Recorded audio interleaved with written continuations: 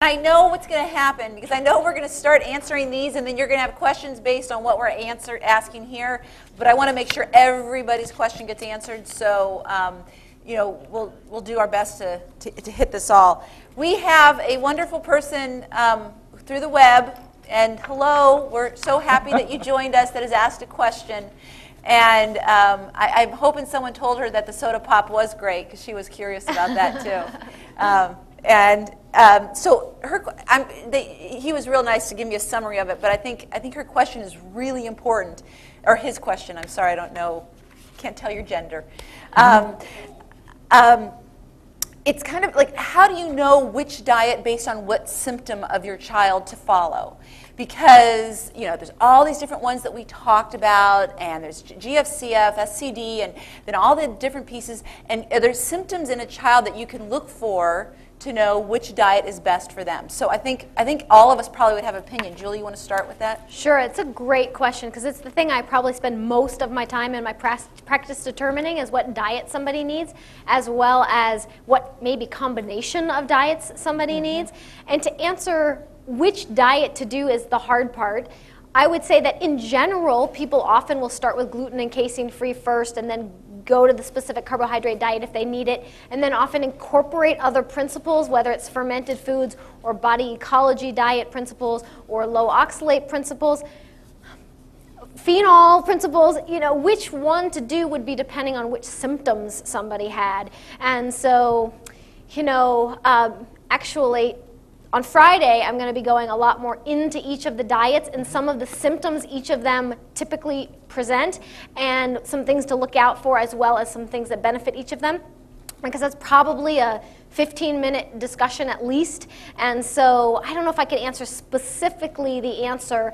I would say that it kind of goes along with one of the questions here is, what if my daughter likes a little bit of food with her ketchup? That would be the perfect example of how I would determine where to start. So if there's someone really obsessed with a food, doesn't want to eat anything except for that food, I'd start there. And so in the case of the ketchup answer, I would say I would consider tomatoes an issue, and I would consider phenols because tomatoes are phenols, or I would look at the nightshades. So sometimes that is a good way to go. If you can make a correlation to a particular food, you might be able to work backwards and figure out where their challenge is. I mean, that's kind of to start. Yeah, I'm sorry, go ahead. No, that's what I was going to say. The comment that I'd like to make, based on research, I know the gluten and casein-free diet does show a great result fairly quickly, but even more than whether it's GFCF, SCD, the first diet that I would start would be a healthy diet, a balanced nutritional approach. Make sure you're balancing your protein, carbs, and fats, getting good sources of protein, non-GMO produce and things like that. So whatever diet you do, the most important aspect of that, in my opinion, is that you have a balanced nutritional diet.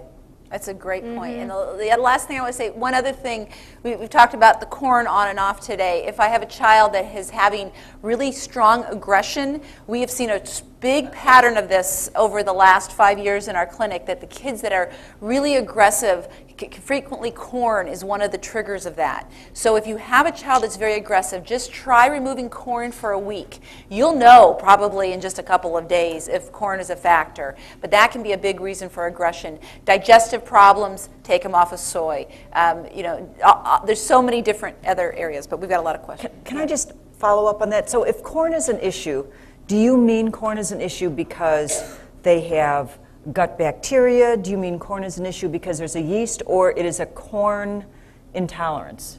It could be a combination. Corn intolerance is actually doesn't tend to be as big on the IgG that we have seen. But there is the brain allergy component, because our brains will build antibodies to certain foods. And especially we've seen a big subset in the clinic of kids in more the young teenage range that corn will make very, very aggressive.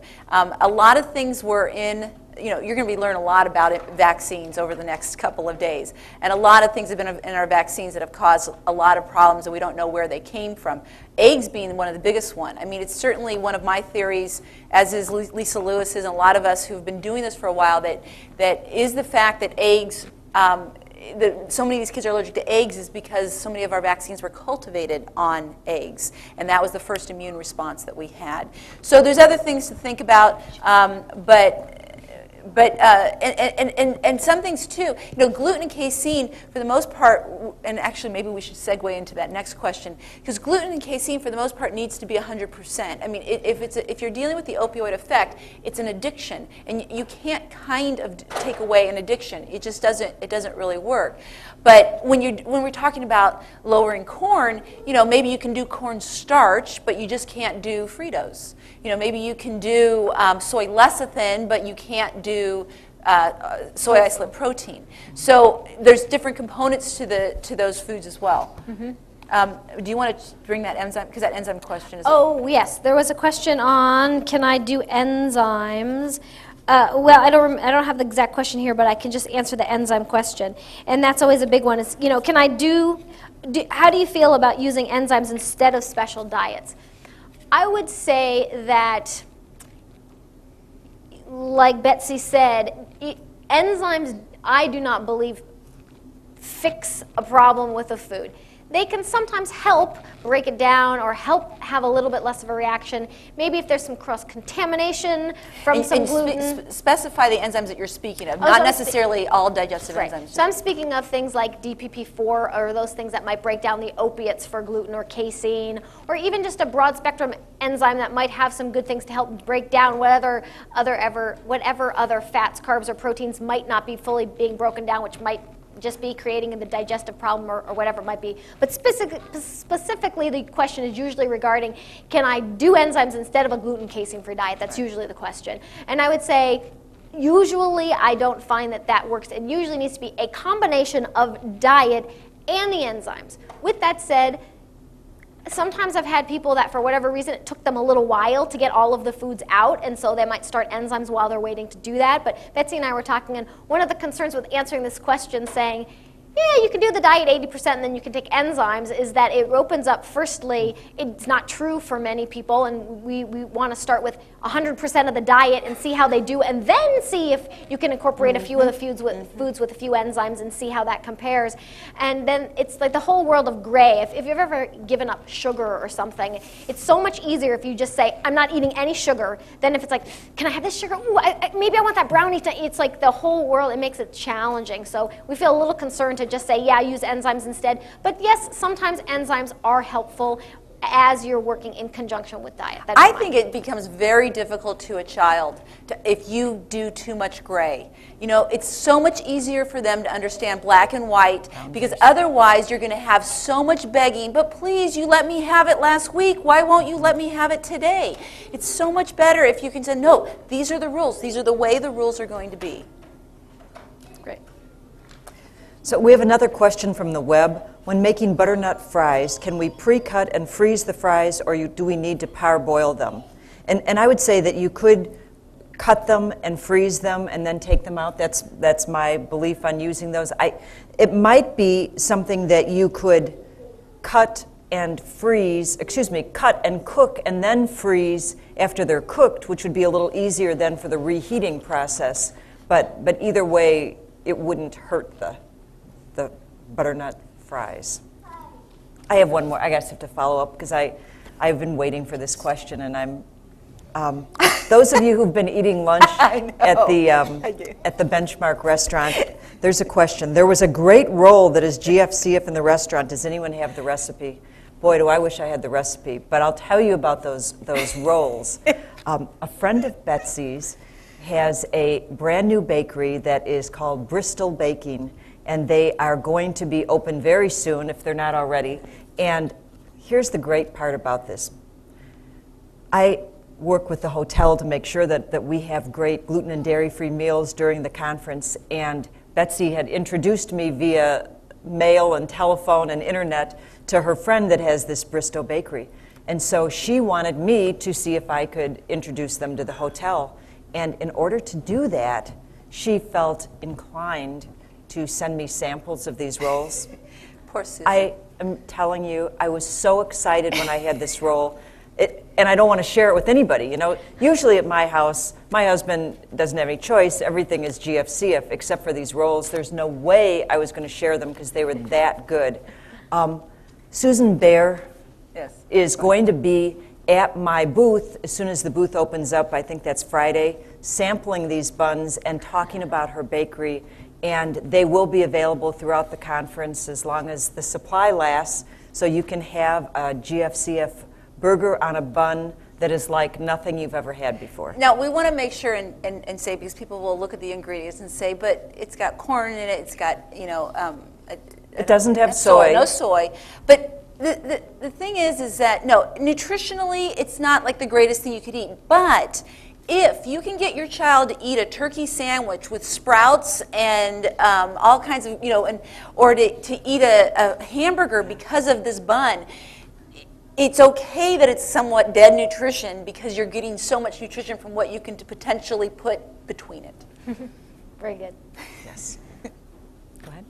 Okay, any advice on implementing the diet for my 5-year-old son prefers liquids over solids, with the exception of Terra chips. I see this a lot with texture sensitivities, and especially they just, basically I've seen 5-6-year-olds do nothing but drink out of a sippy cup everything that they eat, and where parents need to puree everything into it.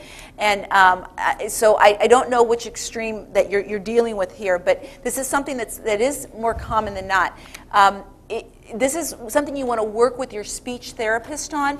You need to find a speech therapist who's trained in oral motor sensitivity, because there's a whole piece of the suck, swallow, and they have to learn how to be able to suck through a straw, and they need to be able to learn how to swallow properly, and they have to be able to blow, and those pieces will help strengthen all the muscles in their mouth. And then, but people will say to me, but my child can't eat a piece of meat. If they can chew a Terra chip, they can chew a piece of meat. It goes back to that texture fear like we talked about with the worms. So you have to do it very, very slowly in introducing these textures. If the child's belly is full with liquids all the time, they are not going to be open to trying other foods. Okay, how do you know when your gut is healed so you can reintroduce nuts if you are allergic? I would say if you have a true nut allergy, I would not introduce nuts no matter how healed your gut is. That is an IgE response or an anaphylactic response, and no amount of healing the gut is typically going to fix or help that. So I would say from that perspective, I wouldn't do that. However, to answer the question a little more broadly, if they're sensitive to a food and not truly allergic, then you can go ahead sometimes and introduce some of these. So it depends what the food is. How do you know when the gut is healed? That's always a little bit difficult of a question. There are some gut permeability tests that your doctor could run, or some other things that you could look at quantitatively and see how the bacteria count is doing and how the yeast is doing and all of that, or some stool tests. But really, one of the best ways is just have their digestive symptoms disappeared, and are their bowel movements regulated, and are they doing pretty well? And so I would say that those are going to be some of your best ways to see is how is the child doing. If their digestive function is now really great and their elimination is great and they're doing really well in school, you could probably try to do a few of these introductions of some foods that they might have been a little sensitive to in the past. And just introduce a small amount of that food, maybe for breakfast and lunch, and then do a 3-day wait. So if you introduce it on Monday, then wait Monday, Tuesday, Wednesday, see if you notice any reaction to it, keep a diet record, and see if they seem to be able to tolerate it okay. And then you may be able to introduce it on a rotation basis or something like that. I probably would avoid, if you go from a really leaky gut to just, oh, they seem to be fine the one time I added it, and just add it in the diet every day, because you don't want to create that sensitivity again. So if you do, I would tread lightly and go slowly. So if on any of the diets, especially the GFCF, you go off the diet for a day or a week, will your health be compromised, and what happens when you start the diet again? There's a couple of reasons why I think that it's not a good idea to go off the diet.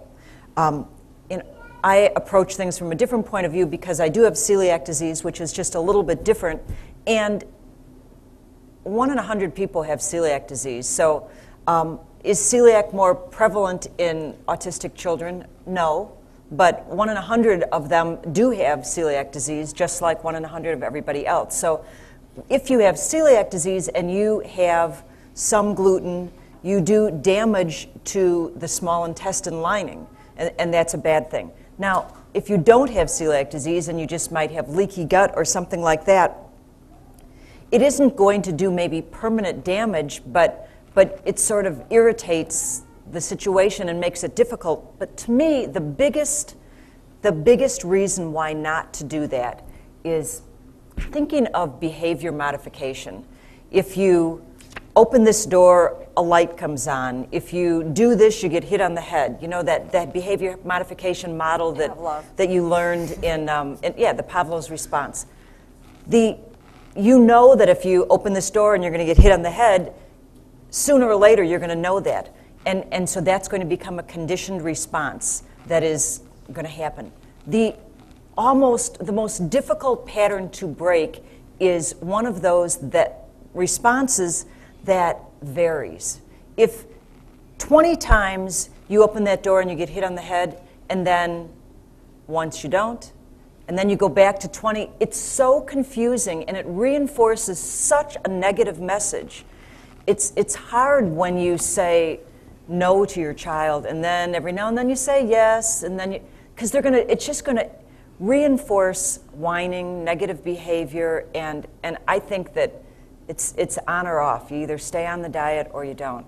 But do you have another opinion to that? No, that was good. Okay. I hope I answer all of these because Lisa, are you here?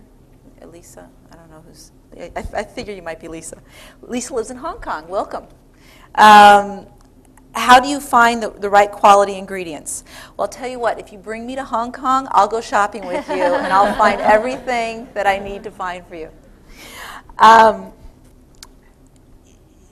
How is shipping to Hong Kong? Is it difficult? If people ship things to you, is there any problem with it? Or, I mean, you usually will get it, or it's just extremely expensive to have things shipped to you? Okay.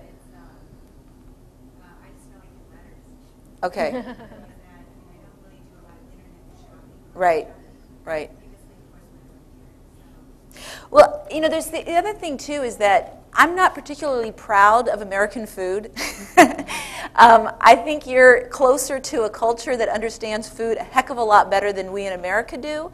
So I'm planning on going to Thailand in October, and I'm very excited about it because I think that's one country that really gets nutrition. And they, you know, so maybe looking to other sources, different types of foods, because it is not difficult to do GFCF in Asia because of the fact that so many things are rice-based. But as far as websites, there are quite a few different websites of where you can order special foods. I think both of these ladies have it in their books, but just off the top of my head, I can tell you Allergy Grocer's a really good one. You can get special foods through, I don't know, just tell me some other ones off the top of your heads. Just glutenfree.com. Glutenfree.com. Yeah, there's lots of different companies that have. I would think most. I know Allergy Grocer does, which is formerly Miss Robbins. I know they do. You also might. Are you looking for mostly gluten and casein-free foods? Okay. So I was going to say, you might be able to join some local support group or something that might be able to find you, like a co-op or resources that you might not know of otherwise, or a Weston A. Price group. But that's probably going to be more just high-quality ingredients in general versus GFCF products. And there's a celiac website, listserv, that you can join that even though it is celiac, I would say we have a good amount of people that are also GFCF and parents of autistic children. And what I like about this listserv is that it's international and you can post questions to it and say, where can I find GFCF in whatever country, whatever city, and people always come back with great responses. I've used it to find products and locations all the time. And Lisa also asks about, do only DAN doctors test for IgE? Any doctor will test for. Do only DAN doctors test for IgG? And I think you can find, especially in the alternative field, a lot of doctors that will test for IgG. There's a doctor sitting right there in the corner in a beige suit who I give you full permission to hound after this is over with. He'd be thrilled to answer your questions for free. Yes. A Dan doctor can do, but you know what, the term Dan, since we're at Autism 1, I have to just mention this. The term Dan doctor does not mean a heck of a lot. They only have to go to one conference, and they don't even have to really fill out any sort of a testing to become a quote-unquote Dan doctor. And you know, some of it can be extremely cookie-cutter-ish, too. And I'm not saying it's bad, because it's a wonderful role model. You know, there's a lot of good things that are from it. But you have to... You know, it's not the beginning and end of finding a good doctor that really understands the body. Because what we're here preaching today is nutrition. And nutrition is actually really overlooked by most doctors in general, except for my husband, who cannot hear enough of it. Right, honey? He gets hounded from it, either between Sueson or I. We're constantly on him, or his partner, Beth. But you can get... You need to have somebody that understands just the whole way that the gut and everything works. So one idea is to go to a company, a lab of a company that does IgG testing, and they sometimes have physician referrals on there as well too. Genova.com, Genova is a good company. Sage, S-A-G-E, I think they're going to probably be here. They were here last year, so I don't know that they'll be here. But to find somebody then that might do that. And then cooking classes available in Chicago over the summer. Sueson teaches cooking classes, a lot of them, and she's in the Chicagoland area. So send her an email. I'm sure she'll send you a lot of good things such as that. Whole Foods does have a lot of prepared foods while you're here. So that can help you as well too. But you know, I always tell people if they're looking to be eating out, to think other nationalities. Once again, you know, American food is not a food I'm proud of. It's just nutritionally not really the greatest food. So you need to think in terms. You know, I would talk about Indian food. Now, Indian food can have a lot of dairy in it, but you can sometimes request that the dairy is not added, because most Indian restaurants, at least the ones that I frequently attend, they make things to order. They are not bulk making and you just get a slop of this and a slop of that. I mean, I love Indian restaurants because they take your order seriously in most places. And then any kind of an Asian restaurant, you can find some good. Thai is one of the best because Thai food almost exclusively uses rice noodles, not always, but they mostly use rice noodles, and they practically never use dairy. It's mostly coconut milk. So I think that's the end of anything that... if there's any other questions, I'm sorry, but we'll move on. Okay. Our 4-year-old son has had chronic problems with gut dysbiosis, yeast, and bacteria. He's been on a multitude of medications for his problem with little help. So our Dan doctor has recently allowed organic popcorn into his diet. He's been on SCD for a year and a half to 2 years now. Isn't this bad for his gut? Also, I cook with popcorn in a stainless steel pan with walnut oil, and she was a little frustrated with that, so we'll talk about that. And that tags on to another question, which is, if yeast is detected in a test, should fermented foods be eaten? So this is kind of all related. So I'd have to sort of know a little bit more on what multitude of things have been done for the yeast. Sometimes yeast, from what I understand, can be resistant to lots of medications. So sometimes there are better ways, like diet, but it sounds like you've also done diet, or at least done SCD, and that hadn't worked. So what I'll just say is, I would look at a couple things. I would look at adding fermented foods because they might really be able to help populate that good bacteria in a way that maybe something else wasn't able to do so. I would also, this is where that whole conversation of the low oxalate diet, I would bring that in here. It's a diet that is fairly new and added another level of complexity and complication in some ways, but this is kind of one of the scenarios where I might look into it. So I'd have to know a little bit more with SCD how it wasn't working. Here's what sometimes happens is when you do SCD, there's a lot of nuts on the diet, and so nuts are high in oxalates, and they can create a lot of inflammation in the gut, and that inflammation can feed yeast and dysbiosis.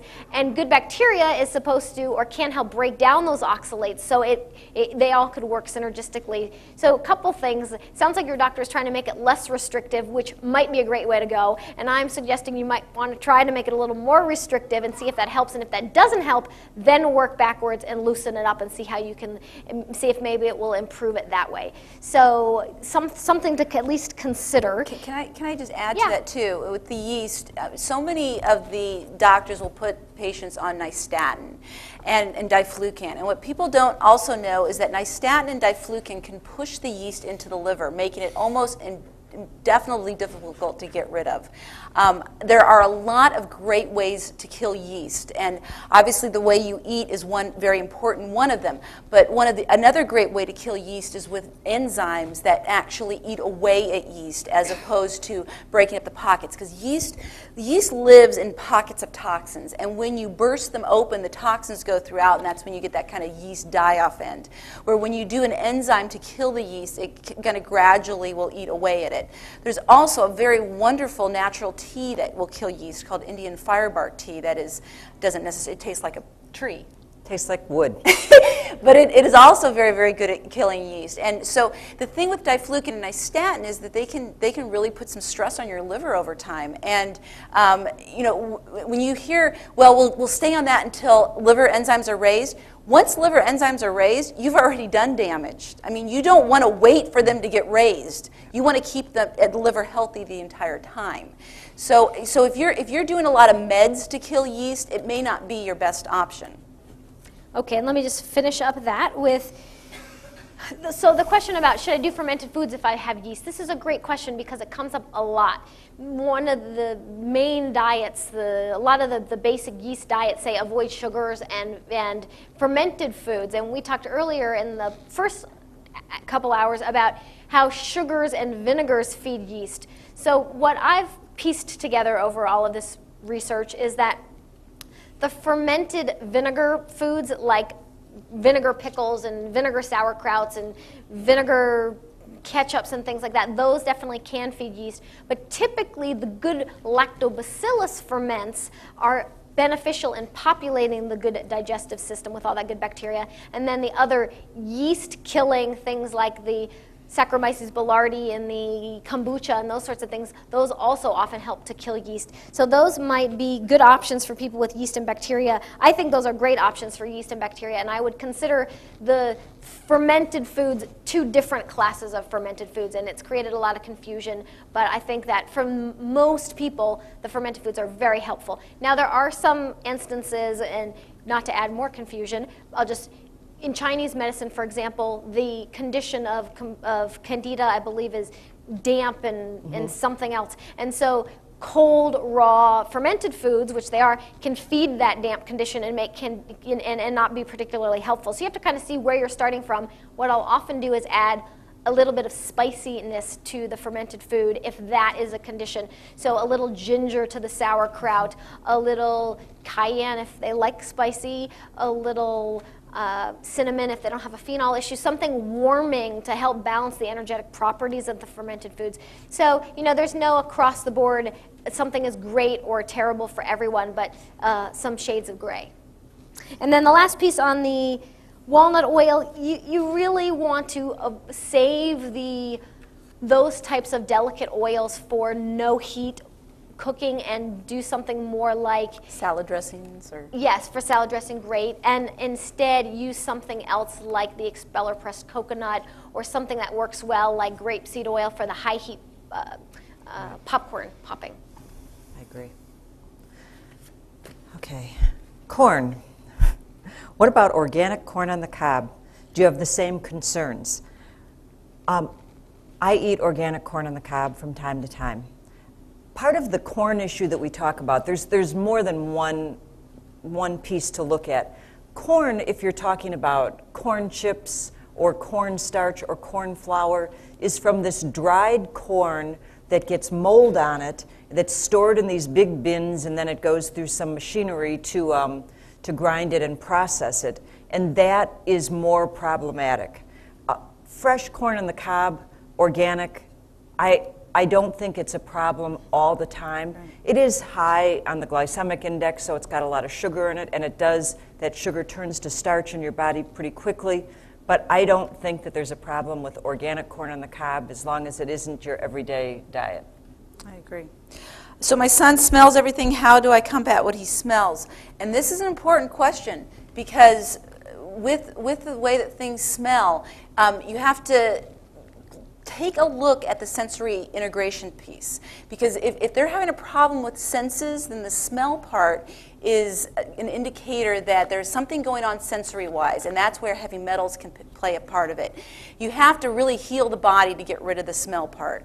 The other one is about pasteurized milk. So you're from Ohio, and in Ohio, it's illegal, and it is also illegal in Wisconsin and some other states. I think it's For raw, you mean? I think you said pasteurized. Raw, I'm sorry. Pasteurized milk is illegal in Ohio. It's also illegal in Wisconsin. Raw. You said pasteurized. You said Sorry. pasteurized. Raw milk. Is it in Illinois? I don't know. I think it's legal in Illinois. But how we do it in Wisconsin is we buy a share of the cow. So you find a farm and you can buy what's called a share. So then you're a part owner of it, and then you can buy the milk back from that. So you can do it that way. And then the question of, are you gonna kill your body by if you eat really healthy and then once a week go out for a Big Mac? Well, I can tell you from experience that if you are really eating extremely healthy, you will not want to go out once a week for a Big Mac because you aren't going to feel well. And I know his question of, so we live shorter, but I want to live. I want to be able to have a good life and live. And that is totally your choice. We're definitely not questioning. If you feel that not eating, good food and is just like, I just don't want to eat this kind of food, that's okay. It really is. It's your choice. And yeah, you are going to compromise your health, but it's also your choice also. So we're just telling you ways to make yourself be healthier. Okay, this is a web question. Is there a book that combines GFCF and Feingold? I would say I don't know of a book. I would provide a couple resources. My website actually has a recipe application that I create, or a program that I created, that you can go in there and you can say, I want a diet that's GFCF, low phenols, and egg-free, and it will generate all the recipes that are in there that have those properties. So that's one place that you can go. It's on the smaller side right now, so please, if you have any recipes you want to contribute, that'd be great, but that's one place. And then I would say this is a great place to look at a nutrition consultant. This is probably the primary thing I do in my practice, because you can go and you can find GFCF or some of those things. There's tons of books. But then when you start to have to combine multiple diets into one, it gets a little complicated quickly. And then you have to figure out, do I need to do all the principles 100%? So for GFCF, you have to do all the principles for 100%. Feingold, there's some gray area. And so it's to marry the two together, it's often helpful to get some help on how to do that in the most effective way with the most options available. So I don't know of a particular book, although, my book certainly has a lot on Feingold diet. It has a lot on GFCF diet. If you want a specific plan for your child all put together in one, then you probably want to go to someone that can customize something for you. What's your website? I have two. So the website for my book and all my resources is nourishinghope.com.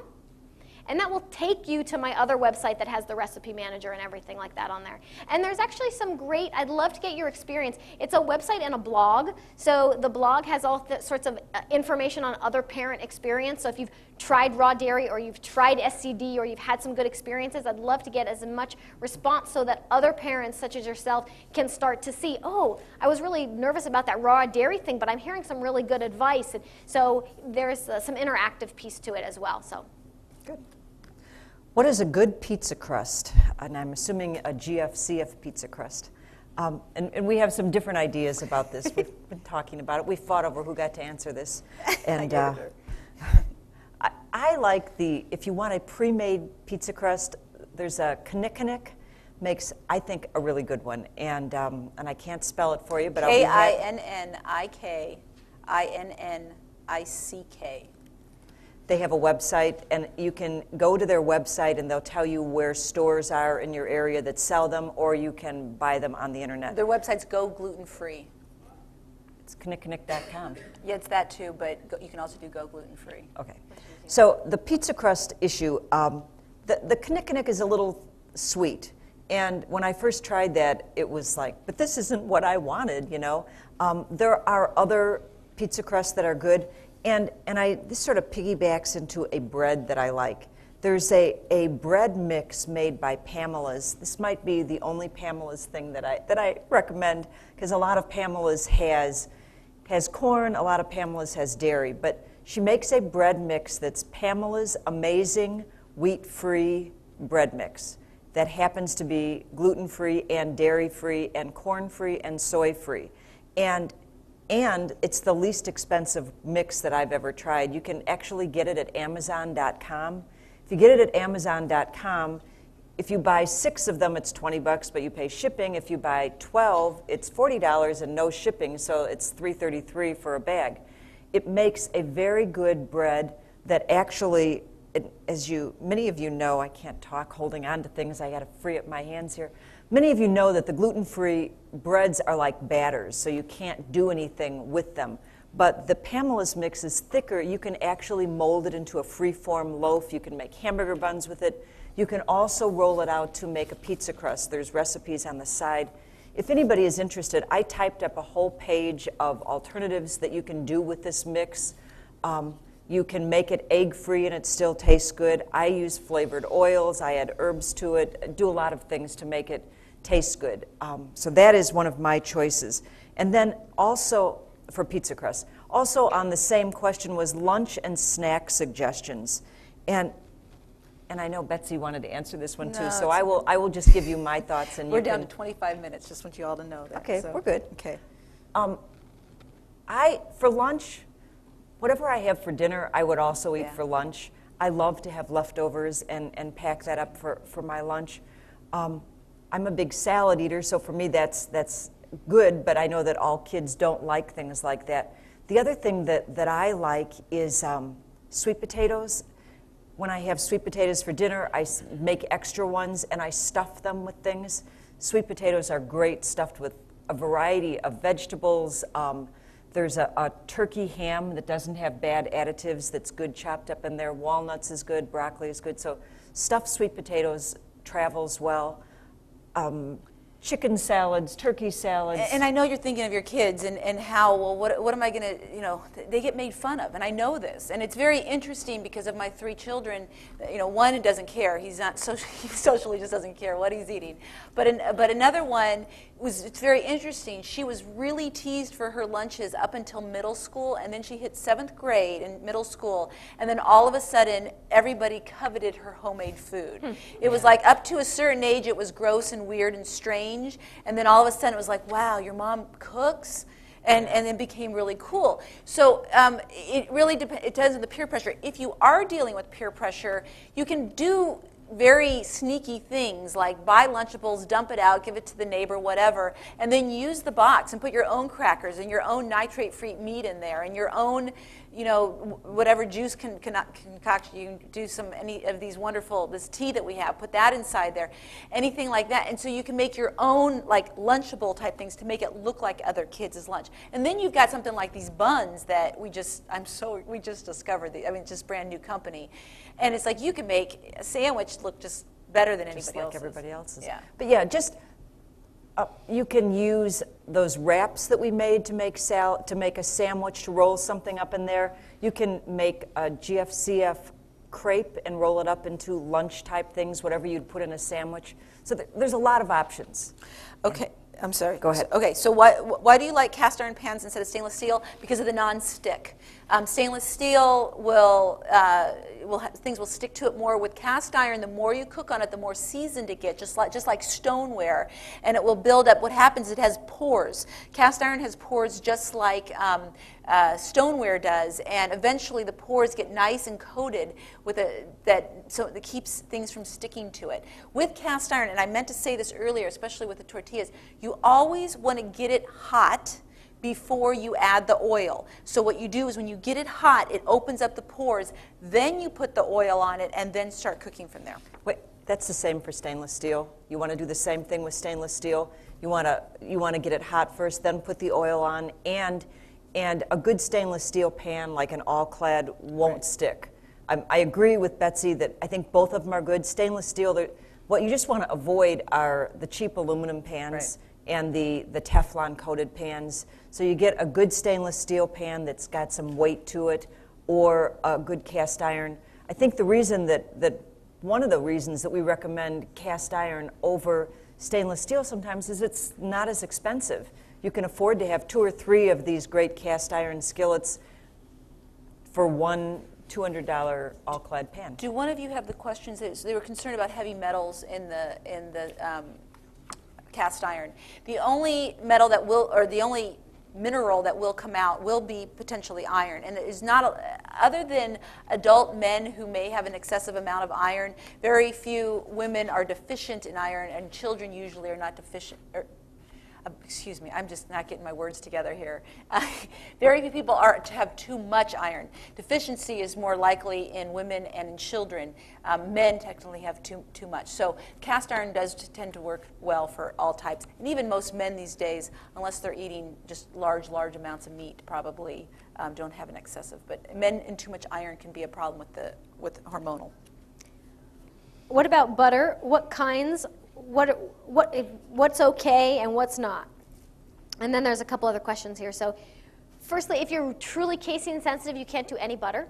If you wanted, instead you could do ghee that we talked about earlier. That was casein free. Although some people can handle a little bit of raw butter, especially as the gut heals. That's usually the best tolerated of the butters if you're going to do butter and want to get the good properties of that. So if raw dairy is available in your state and you got the gut on its way and you want a little bit of that, that would probably be my best option. But on a true gluten and casein-free diet, you wouldn't be doing any butter directly. And then I'm a little confused on how you make your own yogurt. So let me just describe. Whether you use almond milk, raw dairy, pasteurized dairy, there's a little bit of heating things that are slightly different. But basically you want to warm it, put the good bacteria starter in there, keep it somewhere warm for 24 hours, and you've got your yogurt in whatever form it happens to be. And you want to warm it typically in a yogurt maker. That's the most simple thing. I said I use a dehydrator, but not to complicate matters. If all you want to make is yogurt, then you could just use a yogurt maker. And it's, again, nut milk would be the best in terms of being 100% gluten and casein free. If you're SCD compliant and you don't have to avoid and on top of that you don't have to avoid casein, you could do a pasteurized and make your own, or you could use a pasteurized milk and make your own yogurt, or you could use a raw dairy and make your own yogurt, depending. And then you add your sweetener after you No, you add the sweetener before. I think that, I don't know if they want to know that. So for milk you don't have to add a sweetener, but yes, for the nut milk you want to add a little bit of sweetener. Okay. Thank you. And if you aren't dairy intolerant and you wanted to have butter, the best would be an organic, right? Thank you. Well, yeah, when I think of most raw butter, anybody that's going to be doing that more Sure. or less is going to be having an organic tell we're raw. all getting tired. And then the last piece of this is, can you explain why regular sugar is bad? I know it is, but what's the reasoning?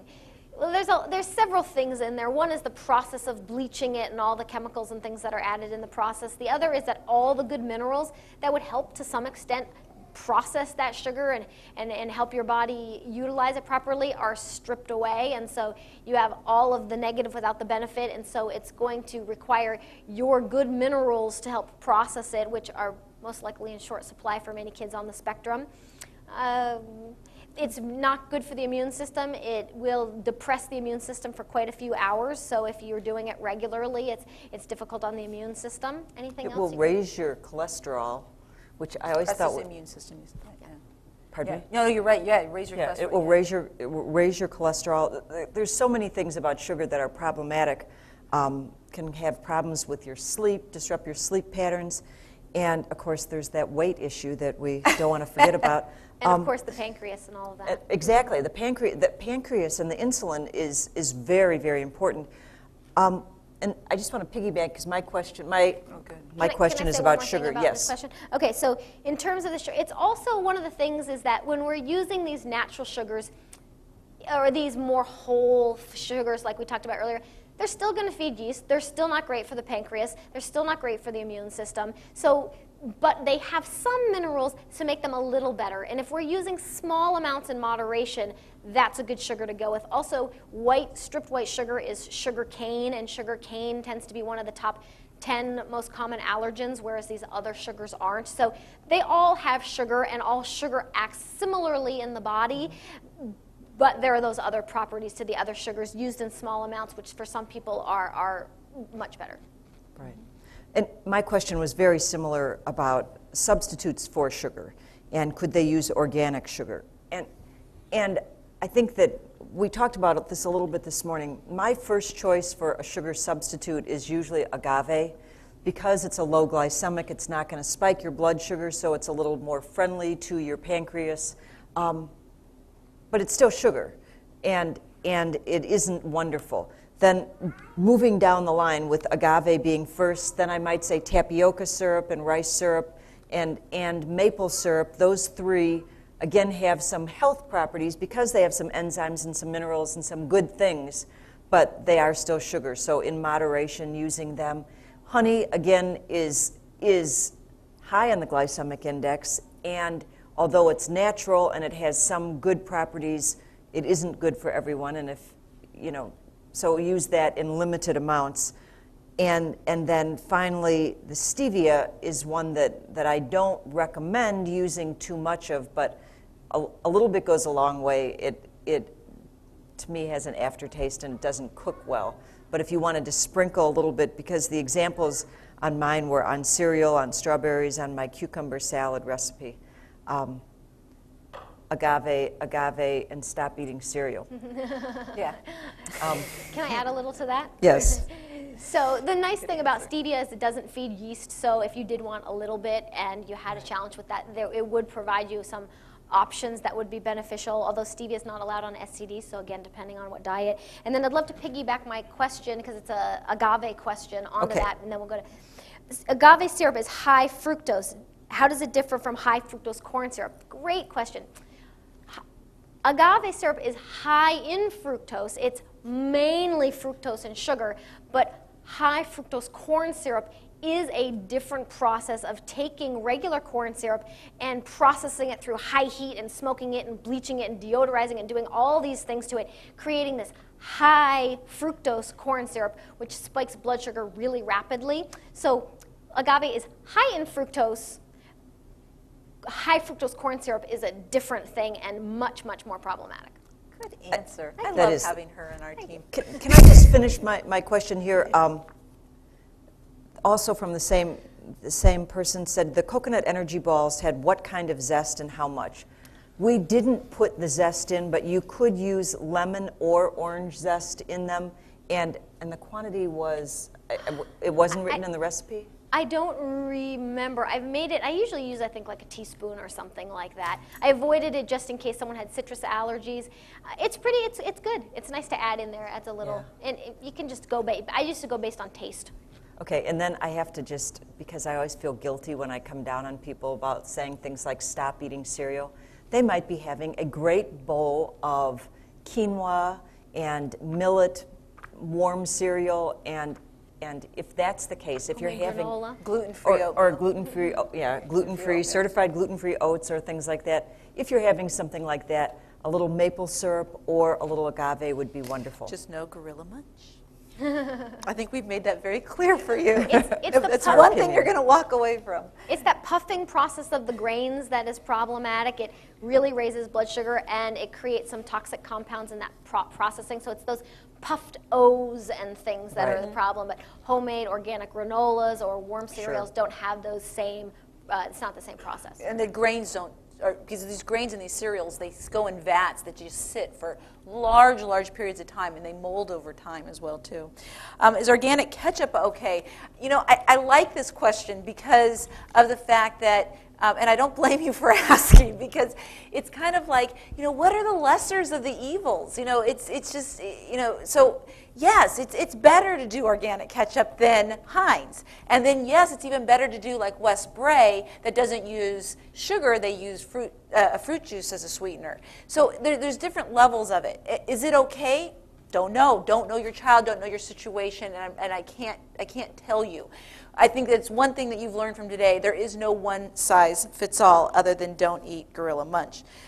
Frozen fruits. Or Skittles. Or Fruity Pebbles.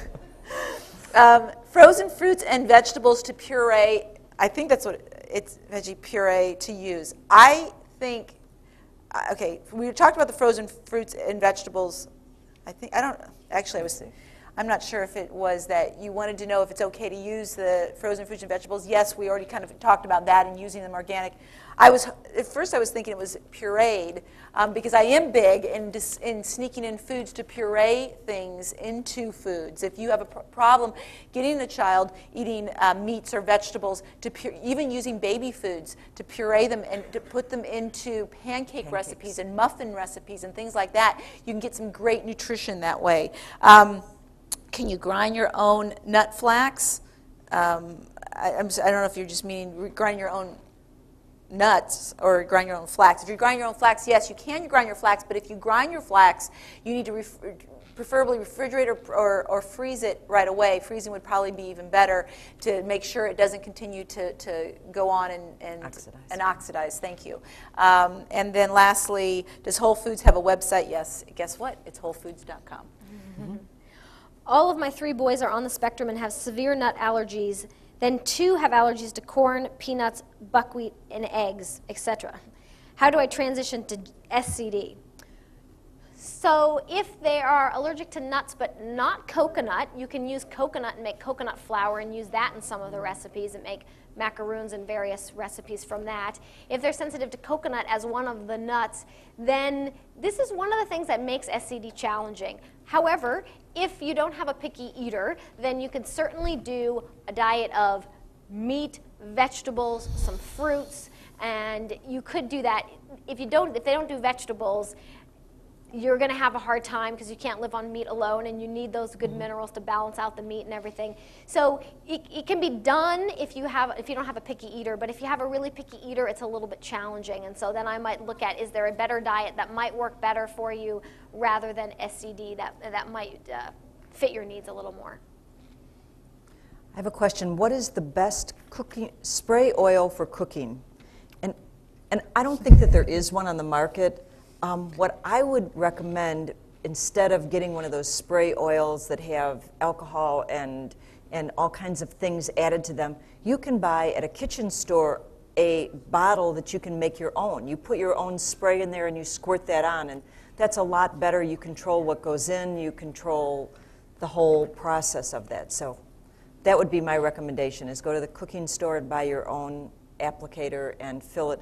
It does get rancid, so it's not something that you can fill up with oil and then not look at it again for 6 months or a year. You know, don't fill it all the way, fill it up a little bit because the oil will spoil or keep it refrigerated. How often should IgG, IgE tests be repeated? IgE does not need to be repeated very often at all because it's, like we talked about earlier, it's more innate, something that was going to be around for a while. IgG, depending on what you're doing, if you're not doing much of anything differently than you were doing a year ago, then you don't need to really repeat it. But if you've been doing a lot to rotate your foods, if you've been working on helping the immune system, if you've been trying to eliminate leaky gut, then I would say do it once a year because you will see things come down over time. And then cookware is 18/10 surgical stainless steel okay? Yes. Okay, I have 2 left, so I might just do both of them. Okay. And I'm having a hard time finding palm oil. So I have a little grocer in San Francisco that sells red palm oil, but not the regular palm oil. And so I don't know if either of you have a good online. Tropical Traditions sells palm oil, and they sell the red palm oil as well. Okay, great. And then the other, and red palm oil is particularly high in vitamin A and some of the good vitamin E, beta carotene type stuff. And then the second one is, does miso or wheat-free soy sauce promote yeast or fungus growth? And then what is a yeast-free diet? So I would say yes for this. I would consider some of these the fermented. You know, this is one of those difficult questions that I'd put these kind of on the board, especially miso. I mean, it's fermented, and I suppose it has some good properties if you do soy. I don't do any soy, so I personally don't. And I'm not really a big fan, so if you can avoid soy altogether, I think that would be best. But if for whatever reason you're having a little bit of this in your diet, I suppose it would depend on the amount. I'd say it's probably not great. Yes, it would probably feed yeast to some extent, so if you can avoid it, that's better. And then what does a yeast-free diet look like?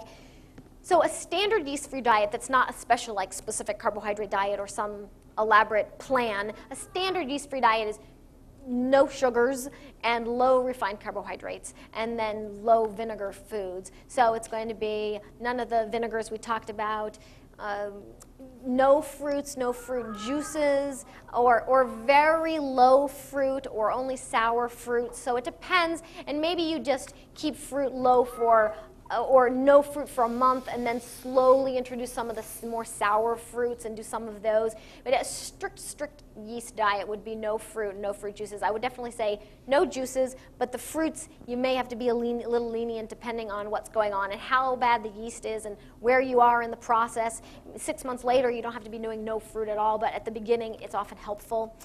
And then avoid a lot of highly refined carbohydrates, flour products, crackers and chips and breads, yeast, so yeast breads, so breads made with a baker's yeast. I'd avoid those as well. That's what I would say, unless any of you had anything to add. That's great. I agree. I just have one question. What GFCF cookbook can you recommend? And I have written a GFCF cookbook, and I know you're all thinking, oh, you're going to recommend your own, which I am. But Special Eats, gluten and dairy-free cooking. It's my favorite, and I didn't write it. But there's other great GFCF cookbooks, and certainly mine is not the only one. I think it's Annalise Roberts has no, it's not casein-free. Never mind. Carol Fenster has some very good cookbooks. She's one of my favorites.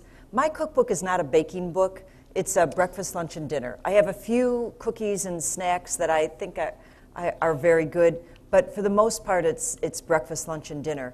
Carol Fenster does more cookies and breads and things like that, and her latest cook is called Cooking Free, and it's gluten-free, and it has options for dairy-free, sugar-free, and egg-free.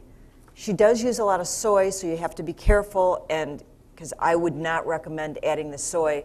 But her books are very good in that she gives a lot of great descriptions of all the different gluten-free flours, how to use them, which ones have particular properties. I think she does a very good job of that. But as far as, to me, I use all kinds of cookbooks. I have probably 500 cookbooks.